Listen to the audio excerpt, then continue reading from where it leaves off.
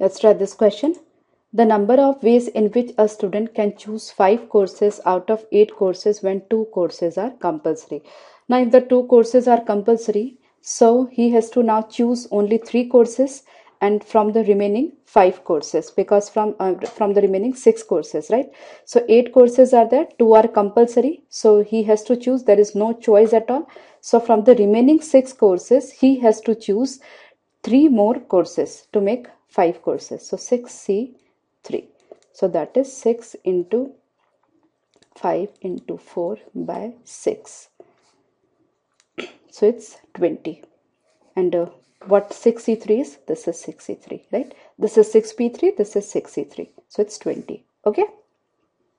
Now friends, let's see this question. The question is from previous year papers of CAT.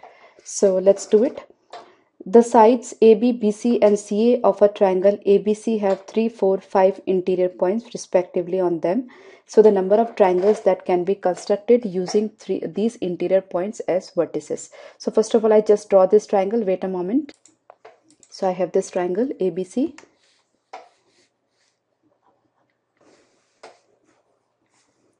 Right? On one side we have 3 points. On one side we have 4 points.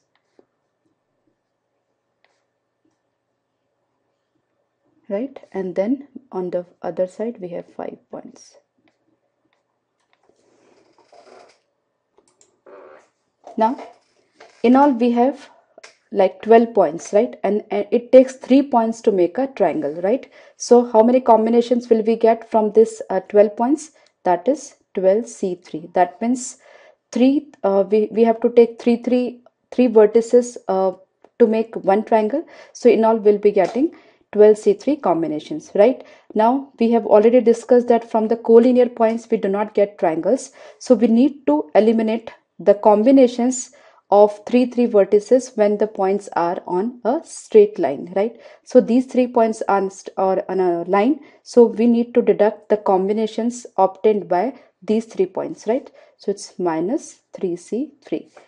Here 4 points are collinear, so we need to deduct all the combinations from this. So it's 4C3.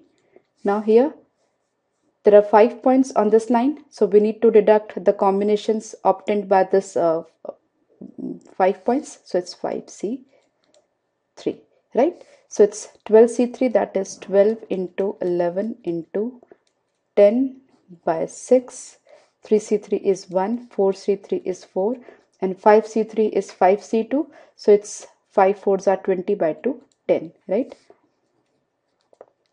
So it's 220 minus 15, right? So it is 205 triangles will be formed, right? I hope you are clear, and the similar problem we have discussed in our previous session as well. So I hope you won't be getting any difficulty over here to understand that we will not be getting triangles by combining the points which are on a straight line, right? So we did good number of problems in this session. Our friends will be taking more problems, more challenging problems, in fact, in the next session. Do revise this session and the previous sessions as well, because now the level of difficulty of the problems will be increasing. Okay, and you need to be conceptually clear, otherwise the sessions will be really like a pain for you, right?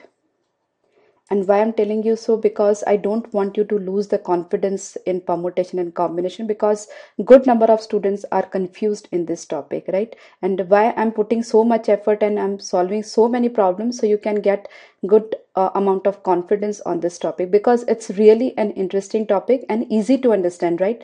So if you put efforts, it will be really easy task for you. If you do not want to put effort, then you just leave this topic, because if you leave this topic, then simultaneously you have to leave the topic probability also.